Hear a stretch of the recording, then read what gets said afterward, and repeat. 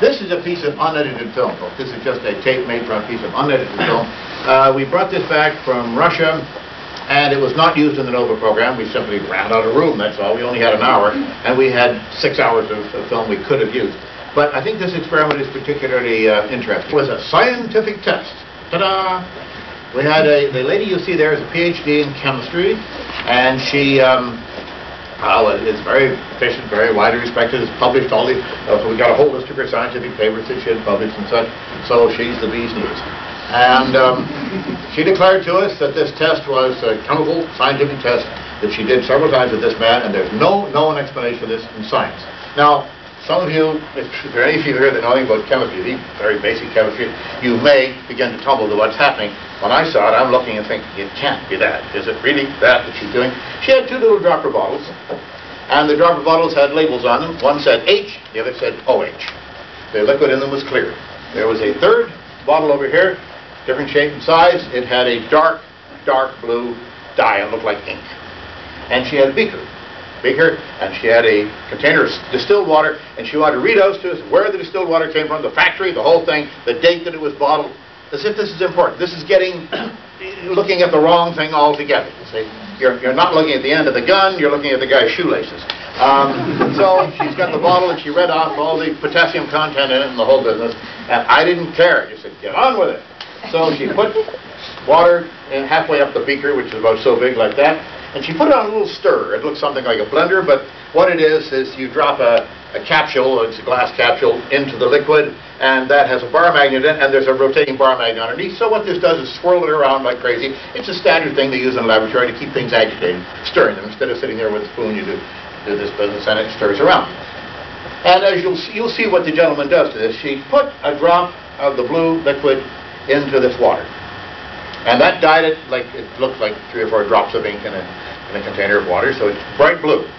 And the gentleman sat there and mumbled away in Russian and made various prayers and whatnot, gestured and the whole business, and slowly, as you'll see here, the liquid turns slightly green, and then greener and greener, and finally, boom, bright lemon yellow. I don't know whether you quite see that on this film selection, but I hope so. Turns bright yellow, and he leans back and relaxes, and that's supposed to be a miracle. Well, she takes the yellow liquid, puts it down, and she takes a drop from the OH bottle, and she goes bonk into it like that, and it changes back into blue, and she puts it on the stirrer, and he does it all over again. Now, here's Rasputin. It says fake.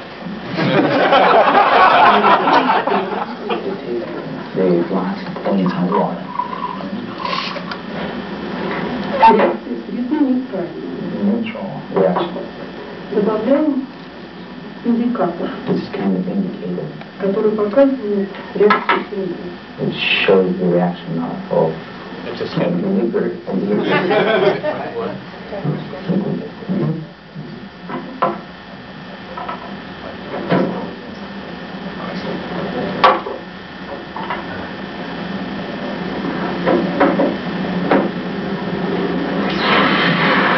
Добавляем некоторое количество щелочи. Some alcohol. Put some. He meant alkali. He said alcohol, he meant alkali. There's the stirrer. Okay.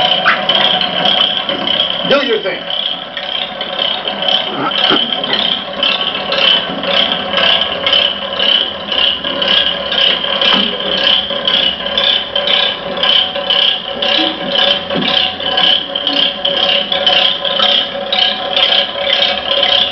Stand away, cutting the light behind the thing.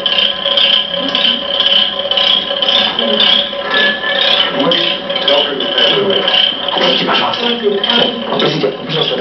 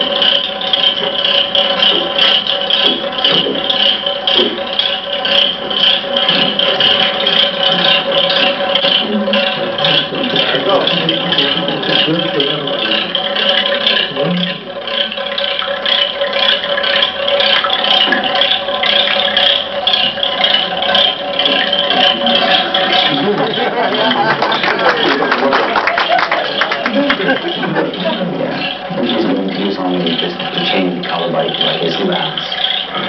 Okay, thank you. That'll do it.